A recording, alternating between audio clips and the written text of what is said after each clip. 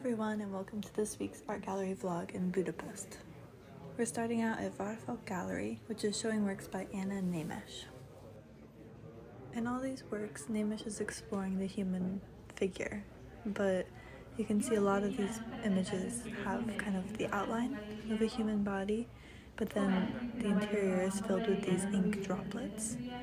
And this ink and paint that she uses to build up the figure are really interesting because from afar you see these kind of organic swirls of motion, like a ink drop falling into water. But as you get closer and you can see the texture, there's so much more to it, and at times it looks very rough, like you're seeing the surface of deteriorating stone.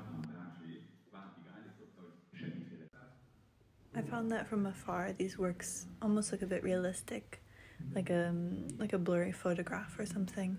But as you get closer, you realize that there's no defining characteristics or often facial features of these works. And in the ones here, you see perhaps two bodies kind of merging into this one shape without necessarily a clear definition of what is what. And I think this fact that we can't define exactly what we're seeing and it's a bit unclear makes it a bit eerie to see, we can't latch onto a face or something that we know is true. And I thought this was really interesting in her works, and Nemes says that she's not looking to portray the exterior of the human form, instead she's looking within, and she's trying to portray the thermodynamical occurrences that are happening within the body. She's almost finding this similarity between all humans that happens from within, and she has a quote saying, "The body is purely a vessel for the regularity that follows the human form." I found these works super interesting and unlike anything I've seen before, so if you're in Budapest, make sure to check it out before April 2nd. Next is a group show shown at Vízvárosi Gallery, and these works were selected from the Amadeus Contemporary Collection.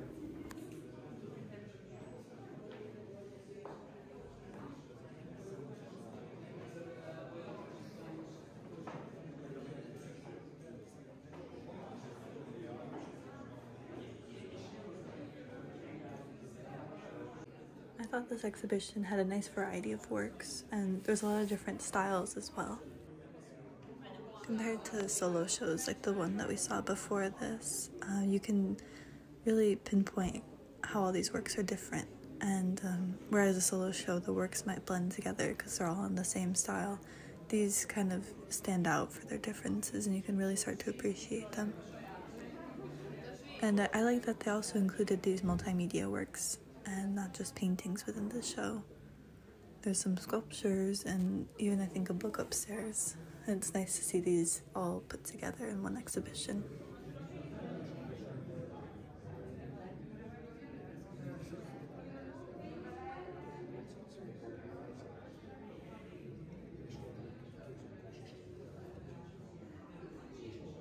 If you're interested in seeing the show in person, it's open until the 26th of March.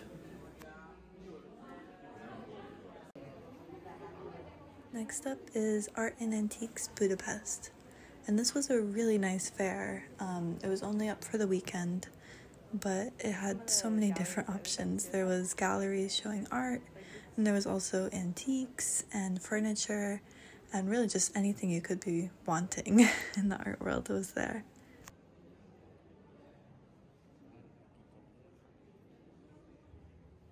You can see each of these galleries have their own booth, and they're showing works by the artists they represent.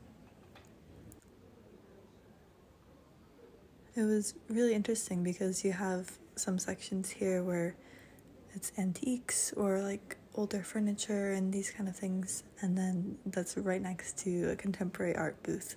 So it's nice to see it all put together like this.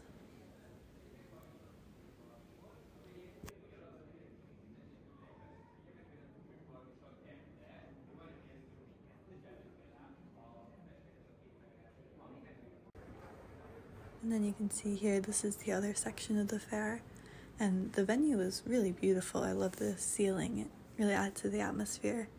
And in the front here, there's these furniture booths, and they're selling designer furniture pieces. And then these kind of white-walled spaces seem to be more contemporary art galleries.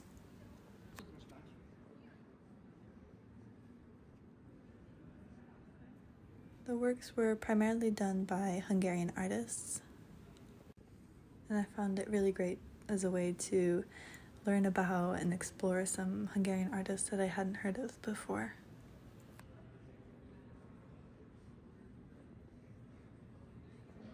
And you can just see from this clip, it seems like the galleries just keep going on and on. There was so much to explore while we were there, and there was even some rooms off to the side as well with some hidden galleries. And yeah, it was just a really nice experience. There was so many different things to see. I will say I think some booths had perhaps like more quality art, but I think this might play into the fact of there being different price points and allowing more people to start collecting art, which I always appreciate.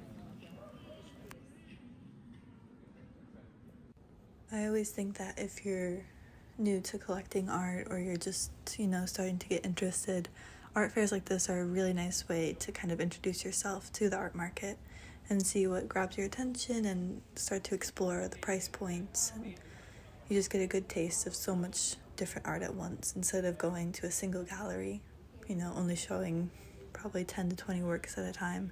Here you're seeing many different galleries showing many different artists and all these different time periods and things. It's like a taster of what you could be collecting.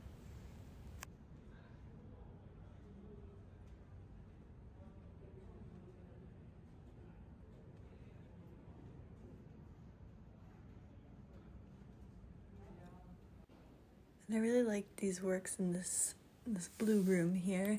This is for an auction house, and I think just by nature of it being an auction house, these were probably more well-known artists and pieces that were likely to go for more money. But yeah, I thought it was like a really beautiful space, and I loved almost all the works that they had on the wall.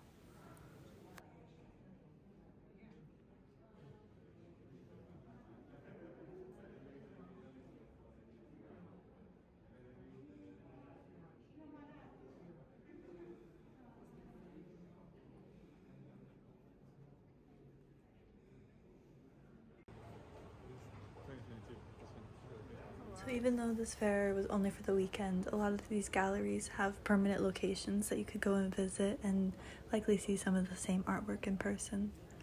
And it's also just a good reminder to keep an eye out for art fairs as a way to explore the art market and, learn more about what kind of art you like and what art you could collect.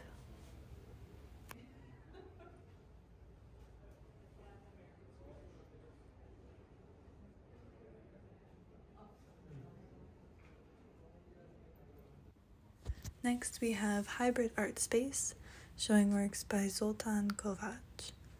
And these were a group of sculpture-type pieces, mostly done in wood and metal, and they were really beautiful.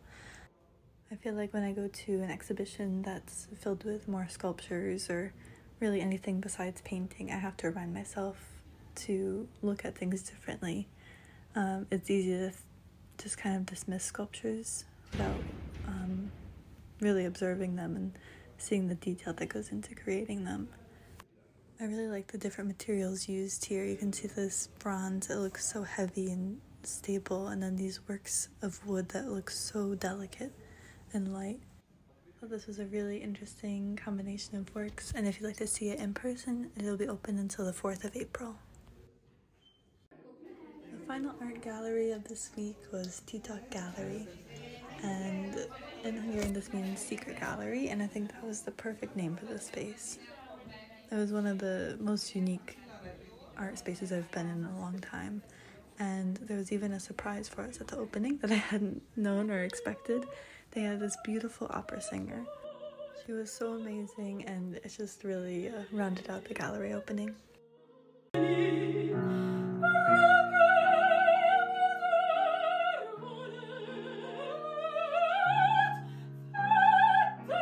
This exhibition was a group show with 34 artists, and it was in collaboration with the UNESCO Arts, Letters and Sciences Club for Greece.